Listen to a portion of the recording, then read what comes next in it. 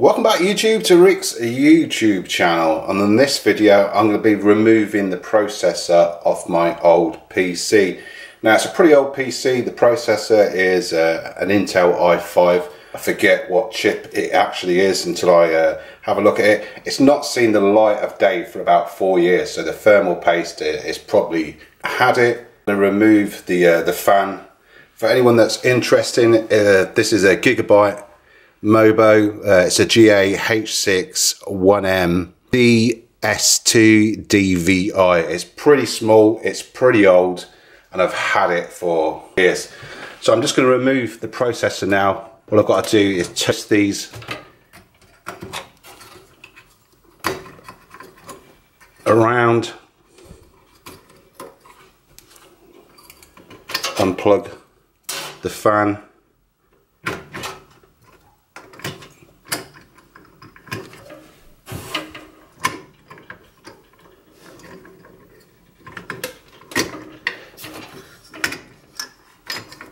one final twist, and there we have it. Just have a quick look at the thermal paste. As you can see, it's pretty grim. Still pretty wet. That's what the paste looks like. Let's have a look at the CPU. Let's move the catch.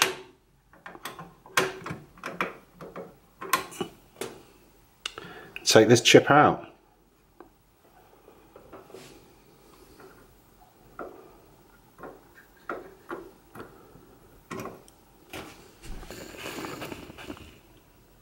So we have the CPU out. What I'm going to be using to clean it is some cotton wool, some isopropyl alcohol, and Q-tip. I'm going to just use a wet one. Hold the chip and just try and clean as much as I can off using a wet one, wet wipe, baby wipe, whatever you want to call it. Holding the chip like that.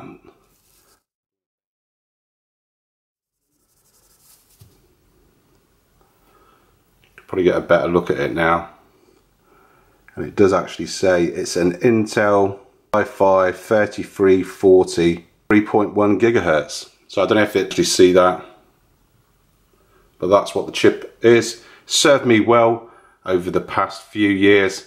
I'm still going to use this PC probably to just edit a few videos, but now is on to the stock fan that was on the PC. Same again, just get a wet wipe, just get the rest of that thermal paste up. It's not too bad. I thought it was going to be really sort of like quite hard and crusty, but it weren't too bad.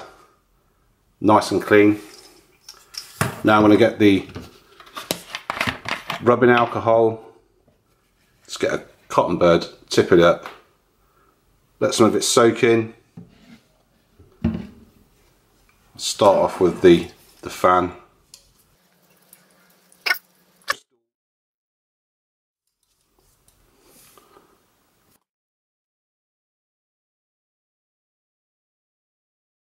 You have it, one clean CPU. So I'm going to wait for that to dry. You can see it evaporating. Once that's all evaporated, we're going to put some thermal paste on it and put it back on the Mobo. So I've just put the chip back in, the way you put these Intel chips or this old chip in. Let me just remove it again. It does have the arrow there, but it has two little like noggins there, one there you can see, and one on the other side. So you just line it up and it just drops into place. I'm going to put this lever back down.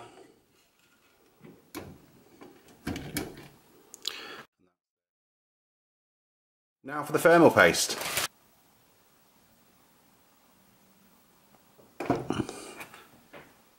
Now I'm going to drop the fan back in place.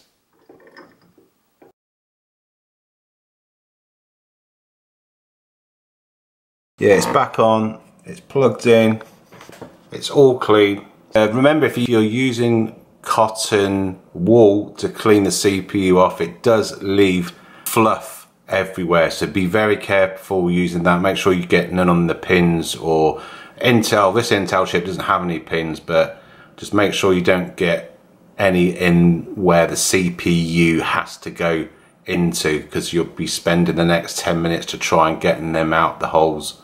Remember, if you like the video, leave a like, subscribe, and drop a comment in the comment box below. Let me know if you enjoy these videos. Thanks for watching.